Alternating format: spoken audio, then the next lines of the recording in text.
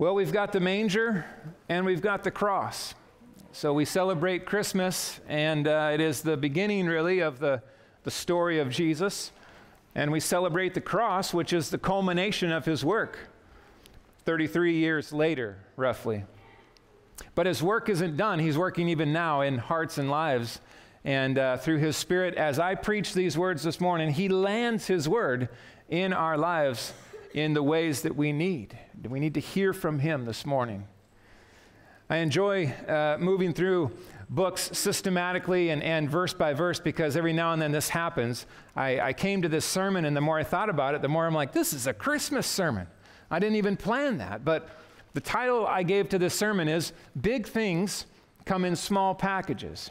Big things come in small packages. And when my mom was a child, probably more 10 to through high school years, her father, my grandfather, owned a jewelry store. And so they knew that around Christmas time, it was likely that there would be a small package about this size, or maybe a couple of those, that would be hidden under the tree amongst the other gifts, which were larger and wrapped. And it was always my mom's favorite thing to try to find the small packages, because she knew typically that Grandpa had done something special and was able to secure for her, I don't know, a new pair of earrings or something along those lines. And in fact, many of those things she still has to this day. And so it's a good thing to remember. This is actually inside of this is the wedding ring that I handcrafted from a spiral wire notebook. When I proposed to my wife, we keep it in this little box. Usually it's not wrapped.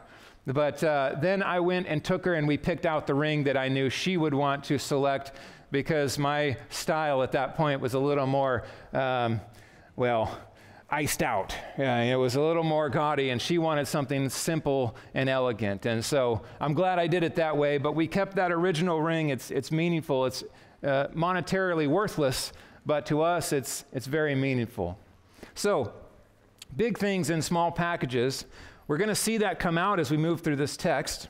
Let me just begin in chapter 13, verse 10. We left off a few weeks ago in verse 9.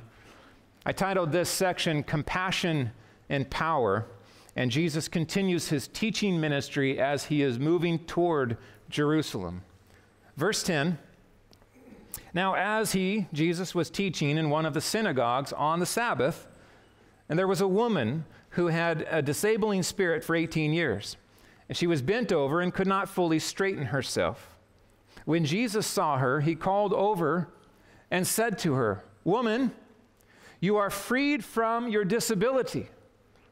And he laid his hands on her, and immediately she was made straight, and she glorified God. Now, we have to try to do our best to put ourselves in this situation. If you're part of this synagogue, you have been there. We don't know how big of a town this was, but it's likely that in this scenario, it's not a huge synagogue, not any near the size of this church here this morning. The small synagogue, the people knew this woman.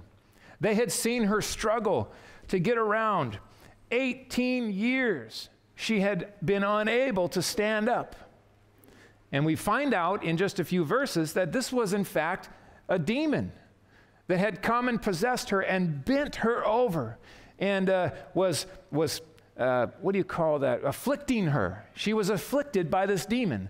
And that was the expression of this affliction, is she couldn't stand up. Now picture, you think you have a sore back after a work day. Picture all of the attachments and problems that she would be struggling with as she goes through. So here she comes into the synagogue, and Jesus is preaching that day. It's the Sabbath day. She comes in. You have to ask the question, has she heard about Jesus? Does she know about this man? Well, who doesn't at this point? Jesus is immensely popular. There are hundreds and hundreds, thousands of people that are following him everywhere he goes. So it would have been pretty assumed to say that this woman knew that Jesus was in town and knew what he had been able to do for many others. And so she made her way to the synagogue, and she comes in, and there she is. And Jesus is teaching, and he sees her. And first he calls out, and he says, "Woman, you are freed from your disability." Now, the question you have to ask here is, at what point was she healed? And we don't know, but I'm speculating it was at that point. The word of Christ is powerful, and he heals her from her disability. He sets her free. But then she's still bent over. And just picture, if you haven't stood up straight for 18 years, you're probably not sure what to do. How does this work? Am I really set free? And so you can picture Jesus walking over and setting his hands on her. He lays his hands on her, which Jesus often does. He touches her and raises her up. Now imagine her joy. Imagine what that would have been like. After all of those years, she immediately begins to glorify God. And those around, think of that. I mean, that happened in your view. It was a celebration, an incredible moment in the teaching and healing ministry of Jesus. A confirmation of his power, but it's also a display of his heart, right? This is the display of the Master's heart. He is a Savior who is compassionate. He sees her, he speaks to her, he touches her, and she is set free. She is healed.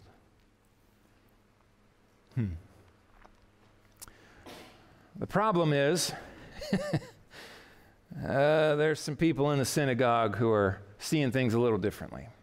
And so I titled this Confronting Cold-Hearted Legalism, verses 14 through 17.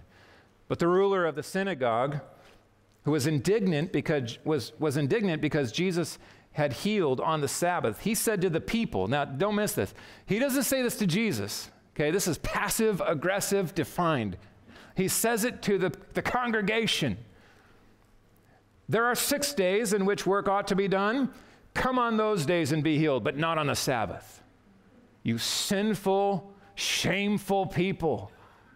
How dare you come on the Sabbath to be healed? It's your fault that Jesus had to work. It's your fault.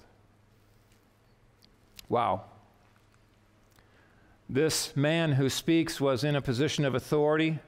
There would have been others as well, but he felt the need to speak up at this moment. And just imagine the moment. They're glorifying God. She's probably dancing around because Jesus never heals halfway. She is healed. She is able. There's no atrophy. She is ready to go, bouncing around, jumping, celebrating, and he speaks to squash all of that joy. Blinded by his rules, his laws. Now, here's the thing to remember. The laws that Jesus was obeying and abiding by were the ones given to Moses as it related to the Sabbath. He never felt himself bound by all of the hundreds of added Sabbath laws that they multiplied over the years. And this man is saying that what Jesus did is unacceptable, inappropriate, shouldn't be done. I'll just say this. I wouldn't want to be that guy. Dogging out the people in their joy as they celebrated the Lord and his grace. Jesus saw the Sabbath in a little different way than this man saw it. The legalist sees the Sabbath and he sees all the things you shouldn't do, all the rules. It's about keeping rules. You shouldn't do this, you shouldn't do this, you shouldn't do this. So much so that the idea of rest was lost in rule keeping. Sabbath was one of the most meticulously work-filled days ever, not because of all the things you were doing, but because all the things you were trying to avoid doing. It was never intended to be that way. Jesus gets to the heart of it. What is the Sabbath really about? It's about rest. This woman for 18 years had toiled, and she comes, and Jesus gives her rest. He shows love to her. He functions in that moment in the law of love in a way that this legalist who rebuked the people had absolutely no inkling of. He didn't care about the woman's joy. He didn't care about the woman's plight or even possession. What he cared about was checking off the list, all of the rules, feeling good about himself, and judging the people who didn't do as good as he did. That's legalism, friends. Rule keeping to justify yourself before the Lord. It's toxic. No one has ever been saved by rule keeping. Let me say that again. No one has ever been saved from their sins by rule keeping. And yet, the bulk of world religions today are built around this. Work, work, work. Do, do, do. Avoid, avoid, avoid. If you do it enough, if you do it good enough and perfectly, then you'll probably be okay. But you can never really know. It's on you. You have to do the work. Jesus had some words to speak. Then the Lord answered him and said, "You hypocrites! Does not each of you," where am I? "Does not each of you on Sabbath untie his ox or his donkey from the manger and lead it away to water it? And ought not this woman, a daughter of Abraham, whom Satan bound for 18 years, be loosed from this bond on the Sabbath day?" And as he said these things, all his adversaries were put to shame, and all the people rejoiced at all the glorious things that were being done by him. Jesus begins an argument from lesser to greater. He starts with a donkey or an ox, to the man who makes this accusation, to all those legalists, those Pharisees who were sitting up there and judging, well, Jesus really, but also anyone who was looking to him as a good teacher, as Messiah. They saw him as a lawbreaker. And he says, "Did you water your donkey this morning? Did you take him? Did you untie him? Okay. You loosed him from his bounds, from his chains, his tying up? Well, that's what I just did for this woman. Now, which is more important? You did this on the Sabbath, and I did this on the Sabbath." Any words to say to that? Answer, no. No. They were put to shame. What did Jesus do? He unmasked their self-focused, hard hearts. He just pulled back the veil on their self-centeredness and their self-righteousness. Jesus showed love. He gave this woman rest. And we know that the entire Sabbath itself is a pointer to Jesus, the one who gives rest. We enter into his rest as we trust him. So I just would encourage us as a church to always have this in view. It is so easy as a church to begin to kind of grow inward and think, you know what, this person just isn't conforming to the way things ought to be, or on this certain day it should be like this, or this person just doesn't look like the rest of us, and we have to make sure that they abide by the rules. Friends, the greatest law we could obey as we gather together is love. Love, love, love. To have compassion for those who are hurting, not condemnation. And I just say this, we can't overstate this. To call someone in love and then pull the truth away is not love. We never love someone by compromising or avoiding the truth. That's not love at all. But let's be clear. Don't add to the Word of God and then hold people to it. When we come, let's come as you are, right? Come as you are. Come, wear what you... It blows my mind how many times people ask this when they're new to the church or they haven't even come yet, and they're like, well, wait a second. What's the dress code? You have no idea how many people get stuck at that before they can come in the doors of the church. There is no dress code here, to be clear.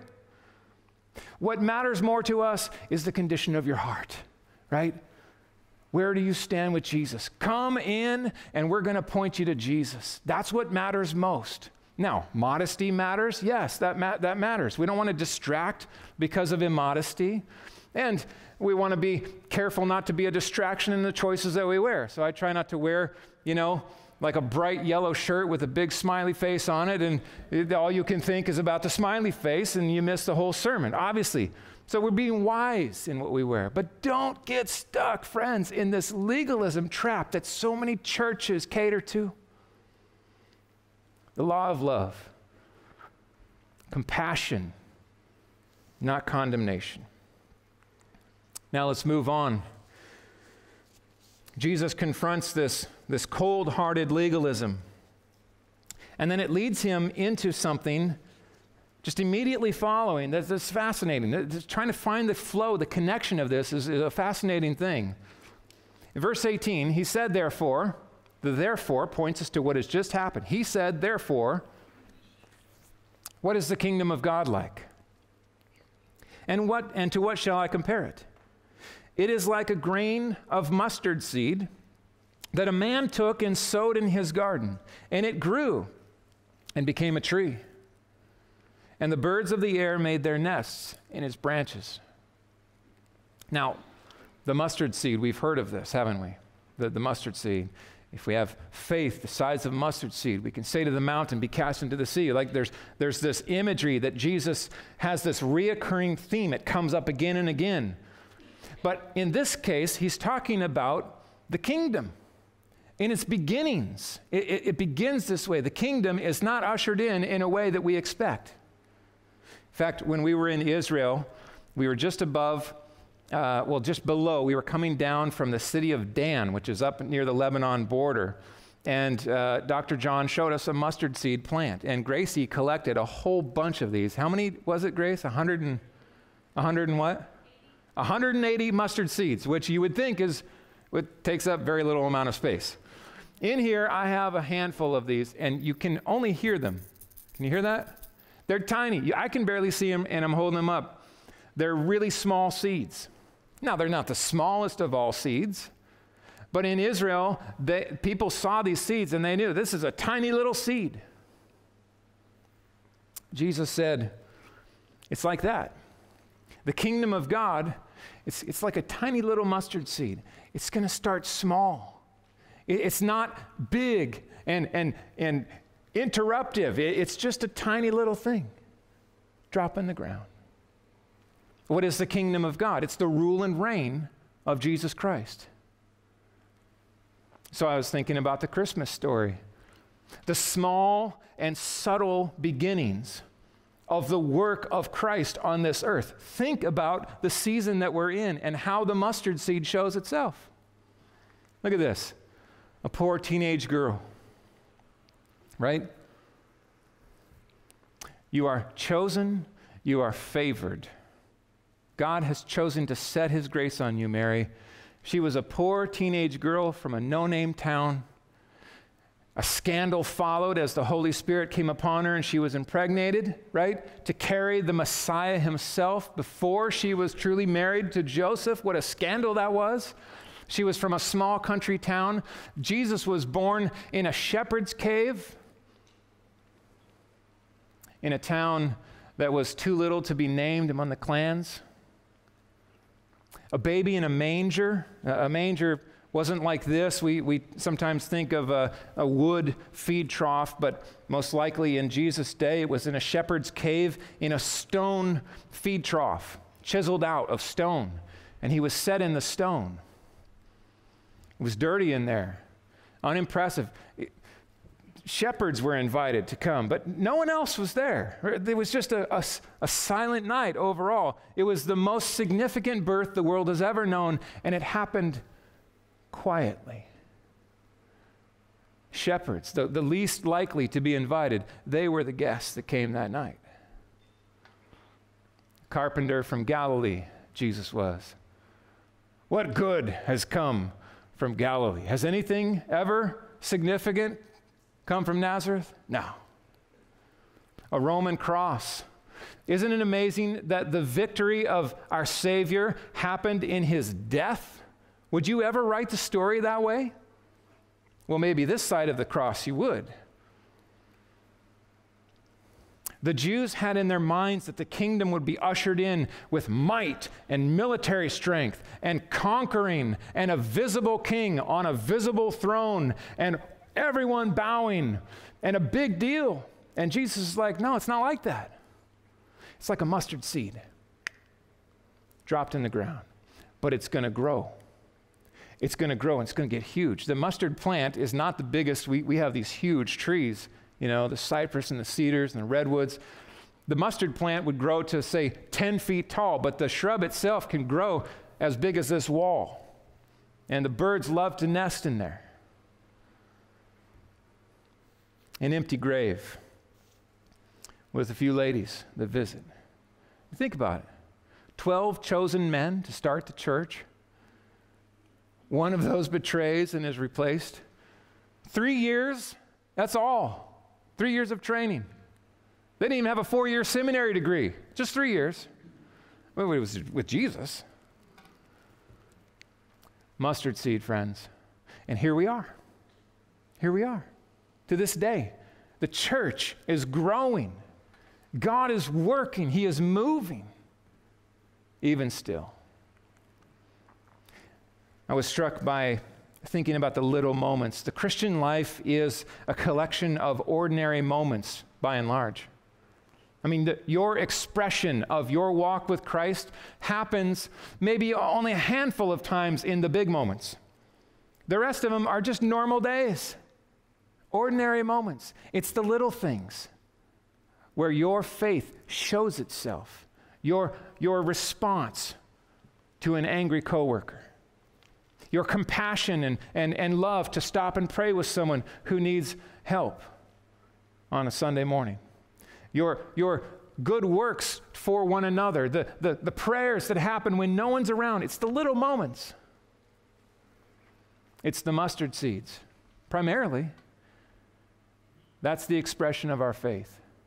But they grow, don't they? In fact, I was thinking about this the other day as I was talking with someone. Every sermon is like a snowflake. Every teaching, every podcast, every time I open the Word, it's like another snowflake. And the work of God, surprisingly, over the period of time, is that it begins to snowball in my life. And I begin to see tremendous progress. I'm learning, I'm changing. He's changing me. Now, most of the time, you can't stop on a day or even a week and say, okay, I see that. But when you begin to look back, you begin to say, I'm not the same person that I was. Look at what he's done. It's the kingdom of God growing in my life, increasing in me, changing me, transforming me, growing us in the little moments. Again, he said, to what shall I compare the kingdom of God? It is like leaven that a woman took and hid in 3 measures of flour until it was all leavened. Now, the recipe here could feed over 100 people. We're talking about a significant amount of bread. And all you have to do is just take a little bit of leaven, and it permeates through all of that dough. You can't always see it. Maybe you've done this with bread. You put it in there, and you just sit there and watch, and you could try to stare at it, and it seems like it does nothing. But you come back after an hour of sitting in the sun, look at what it does. It made me think about the power of the gospel and the ends of the earth. Here's the reality, friends. We are not post-millennialists. We don't believe that God is going to establish a kingdom on this earth as we progressively get better and better and then usher in some utopian Elysium type of experience here. This is not going to happen. In fact, things are getting worse. The world will continue to get more godless and hard-hearted. The church will never dwindle out. That flame will burn bright, held by God's grace, even through persecution and opposition. But there will be a day where that leaven of the gospel reaches some from every nation, tribe, and tongue. That's what Jesus is saying. Here we are. We're in this small little podunk synagogue in a no-name town. It's not even mentioned. Someday, there will be members of every nation, tribe, and tongue that bow to me as king. That's the mustard seed I am planting in my words. And it won't come through legalism. It won't come through law. It'll come through Christ-like love. Now he comes to the narrow door. He went on his way through towns and villages, teaching and journeying toward Jerusalem. He mentions this. Luke wants us to have this clear. This is his goal. He's heading toward Jerusalem. And someone said to him, "Lord, will those who are saved be few?" That's an interesting question, isn't it? Will those who are saved be few? Listen to how Jesus doesn't answer the question. He said to them, "Strive to enter through the narrow door, for many, I tell you, will seek to enter and will not be able." Jesus is not talking here about numbers. That is what God has chosen from before the foundations. In fact, all that the Father gives will come. Not one will be lost.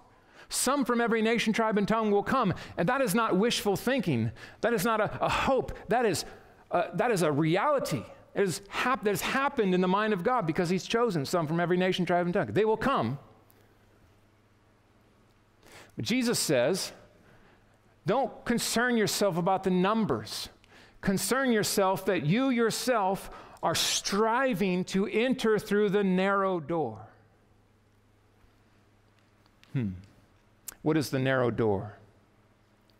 The narrow door is Jesus, friends. He's the narrow door. Jesus is not impressed with the thousands of people who follow him. He didn't come to win a popularity contest on earth. He didn't come and celebrate the masses of people that were gathering and hanging on his words. What he was impressed by was those who trusted in him as Savior and Lord. Alone. Who followed him as Savior, as Messiah, as hope alone. The reality is that there will be many. There are many right now, this very day, who heard Jesus in person and followed him and ate bread, miracle bread that he multiplied. They heard him teach. They saw him heal. They followed him around.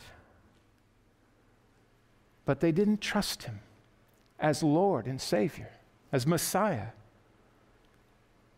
And they perished in their sins. In Matthew, the parallel passage, it says this, "Enter by the narrow gate," Jesus says, "for the gate is wide and the way easy that leads to destruction. And those who enter by it are many. For the gate is narrow and the way is hard that leads to life, and those who find it are few." And so we have this contrast, don't we? We have the narrow gate and the hard way. And over on this side, we have the wide gate and the easy way. The way of the world. That's easy, friends. That's easy. Just conform. Just go with the crowd. Think of the Boston Marathon. You're ready to run. The alarm goes off. They don't shoot the gun anymore, I don't imagine. The alarm goes off. Everyone starts going this way. That's not hard. You just go with the flow. That's the wide gate. That's what sinners do by instinct, right? What Jesus is saying is, strive, work to enter through the narrow gate. It's the hard way. Why is it hard? Well, it's because I have to turn and face the masses of humanity that are running the opposite direction, and I seek to follow him, to trust in him, to rely upon him. And I'm working like this and I'm getting hit and I'm running and I'm trying my best and I'm ducking down the narrow gate. the hard way. The word strive is agonizomai. You see the word agony in there? It's agonizing. But why? Why is it agonizing? Because, friends, we stand out. We're different. We get ostracized. We get pointed out, singled out. You have to have a willingness to fear God over the fear of man. What do you mean Jesus is the only way to the Father? What makes you think, are you that arrogant? You're going to tell me that every other world religion is wrong and you're right? I'm going to tell you that I'm trusting the Word of God, and that's what it says. Yeah, Jesus is the way, the truth, and the life. No one comes to the Father but through the narrow gate. There's only one way. And that's not popular, friends. It never has been. Strive to enter through the narrow gate. Agonize. Fear God. Don't allow the conforming pressures of the world to push you back. Strive. Swim upstream. And trust Jesus Christ. Treasure Him. Agonize to treasure Him. Bow before Him. You see this narrow gate, it's not just skinny. It's narrow and small. There's a humbling work. You have to bend down. You have to bow. Repentance and faith require humility and acknowledgement of my sin. I am not enough. I am a sinner. I need forgiveness. I find hope and forgiveness in Jesus alone.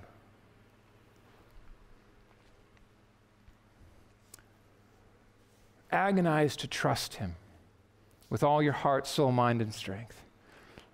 Work hard not to earn salvation, but to delight in the gift He's given and obey Him as King, as Lord, as Master. The reality is that there will be a day in which that narrow door is closed. And Jesus here again is warning. He's warning us. Listen to what He says. He leaves off and He says, I tell you, many will seek to enter and will not be able. In verse 25, when once the master of the house has risen and shut the door, and you begin to stand outside and to knock at the door, saying, Lord, open to us, He will answer to you. This is Jesus saying, I did not know where you come from. I don't know where you come from. Then you will say, Jesus, we ate and drank in your presence. You taught in our streets. And He will say, I tell you, I do not know where you come from. Depart from me, all you workers of evil. Wow. There is a place in preaching for threat and warning. For threat and warning. I believe that because I see it in Jesus preaching. He was the preacher of all preachers. We should be warned clearly and decisively this morning. Don't play games with the narrow door.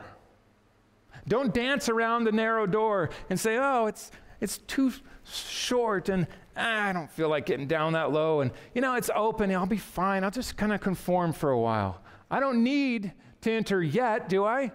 Give me a few years. Let me have my fun. There is a thing that I dread.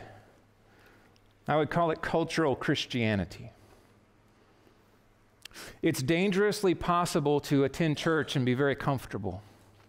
To come Sunday after Sunday, even to Good Shepherd and sit here and nod at the preaching. To be a normal part of this church, to come, to stand and sing, to sit and nod and go home, and not know Jesus Christ as Lord and Savior.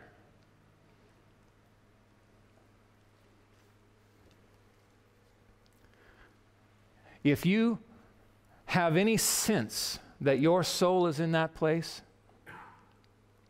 be warned today. Be warned. We're not playing games here.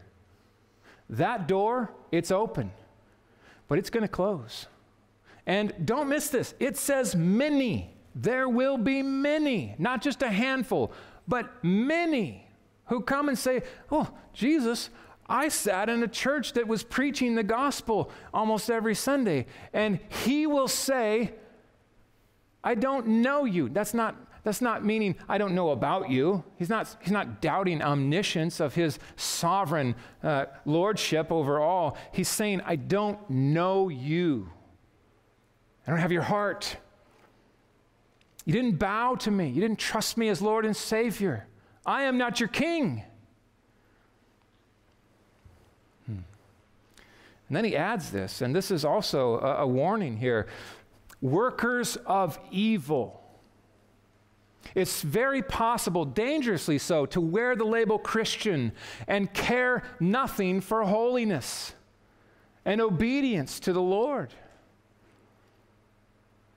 To coddle sin, to make much of worldliness, to be comfortable in this world where I wear this label Christian and I listen to the Christian radio station and I go to this church, but I am basically no different from the world when it comes to sin and righteousness.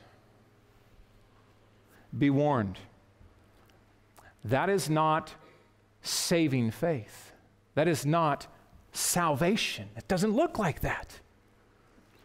Saving faith says to sin, I hate you.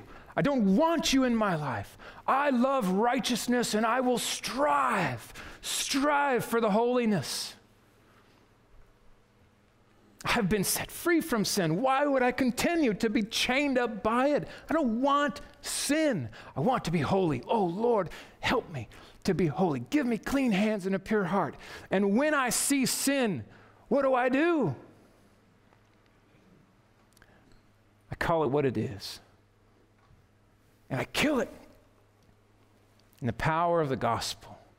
It's the breathing the air of the gospel that kills sin. We hate that sin. We don't want that darkness. We want light and righteousness. So the expression of true saving faith is going to show itself in a number of things. One, it's going to say of Jesus, you are everything to me.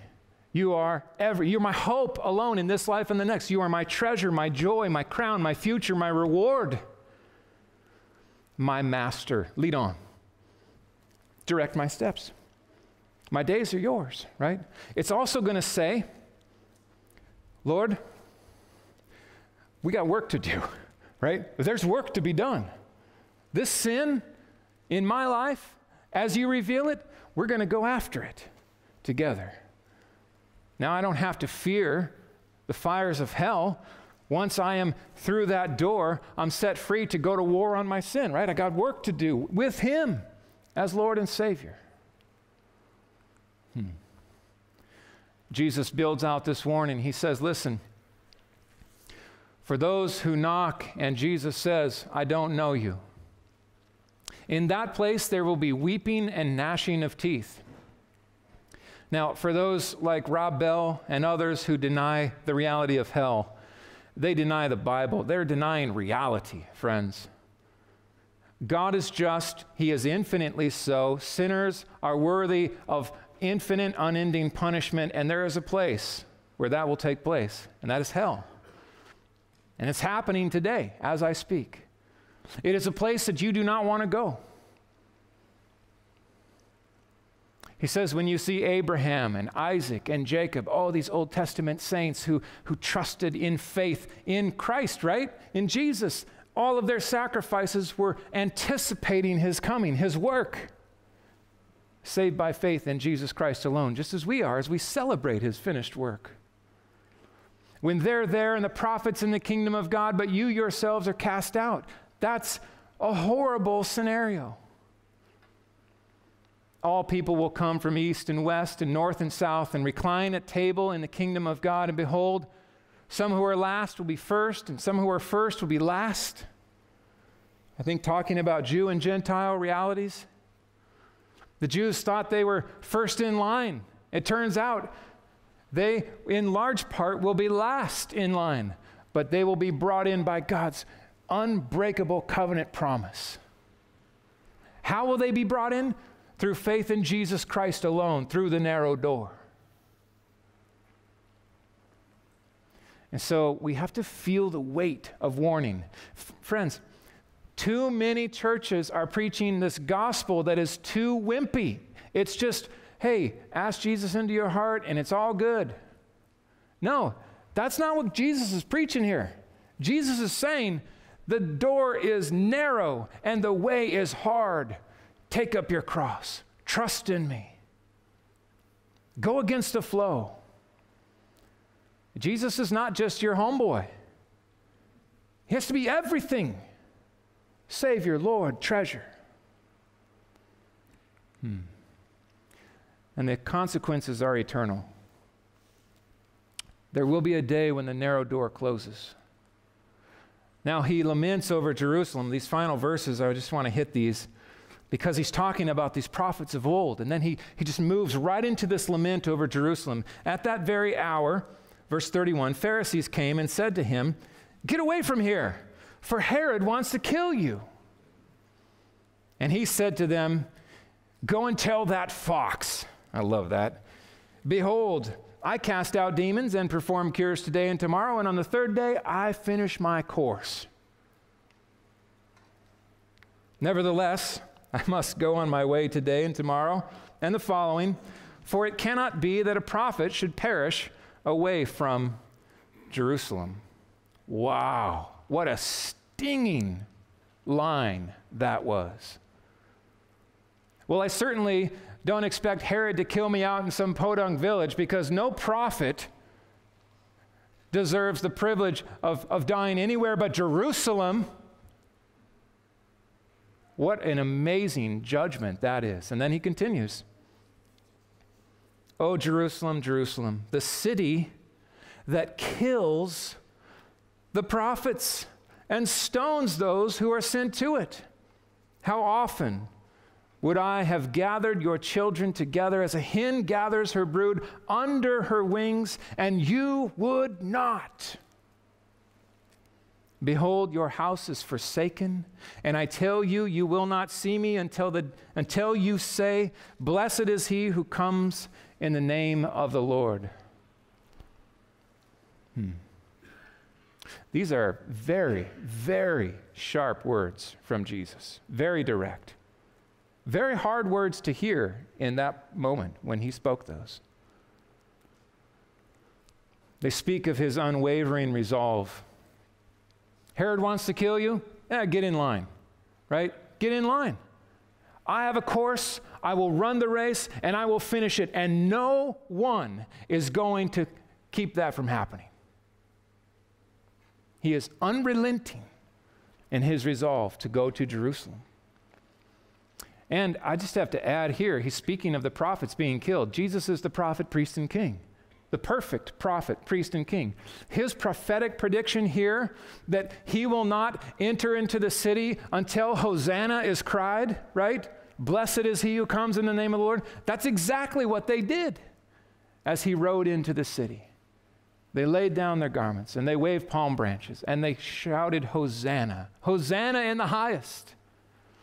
Blessed is he who comes in the name of the Lord. And then, just a few days later, they shouted, Crucify him. Crucify him. And his work was finished. What a Savior we have, friends. What a Savior. So these words meet us in a variety of ways. There's so many points of application. I just want to draw a few here.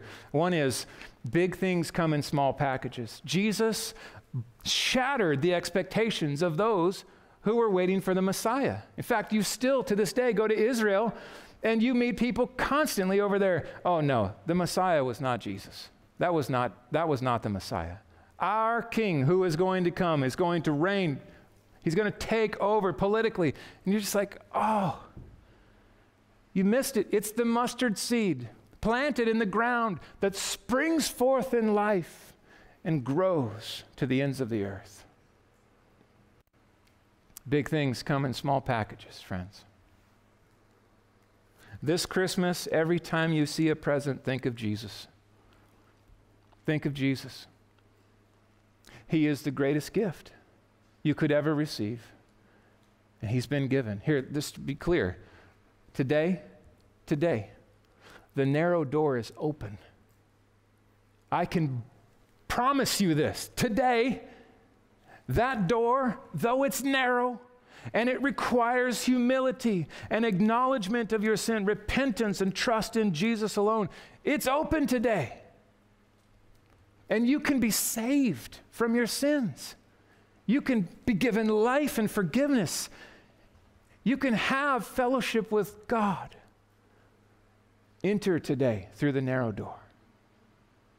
Because though it's open today, there is coming a day, and you don't know when that door will close. Who knows when that door might close? You could die tomorrow. The Lord could return any moment. Think of this. There will be many who say, Lord, Lord. And he will say, door's closed. I hope you feel this today. Don't play games with the narrow door. Trust Jesus as Savior and Lord today. Acknowledge your sin. Run to him. Cling to him. Save me, Jesus. Save me. I put my hope in you alone. Show me how to live. Walk with me on the hard path of obedience. And though it's hard, I will say this. It's the most satisfying life you could ever live. Let's pray. Oh, Father, we give thanks and praise to you for the gift of an open door today. And as I speak these words, they go out to all, and to all who listen to this sermon someday. So long as that door is open, the message goes to the ends of the earth. Come, sinners, come and find forgiveness in Jesus Christ. Come and bow to the King of Kings and the Lord of Lords. Come acknowledge your sin.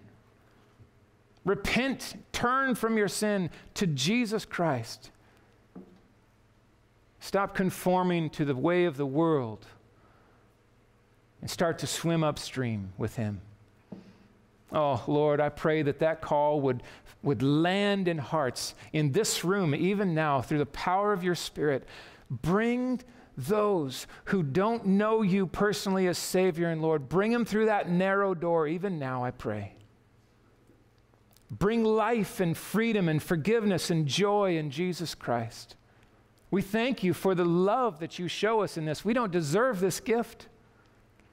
We thank you for an open door.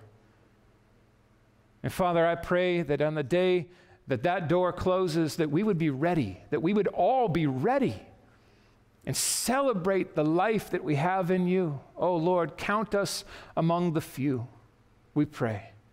Count us among the few that toiled and labored to trust and rest in you. In Jesus' name we pray. Amen.